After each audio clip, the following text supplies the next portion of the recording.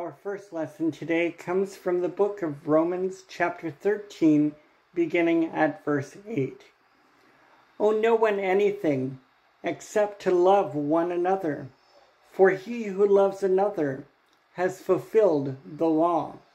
For the commandments, you shall not commit adultery, you shall not murder, you shall not steal, you shall not bear false witness, you shall not covet, and if there is any other commandment, are all summed up in the saying, namely, you shall love your neighbor as yourself.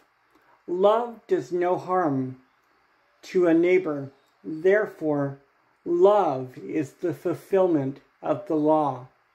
May God add a blessing to the reading of His Word. Now please join us as we declare our faith in song. With this, I believe.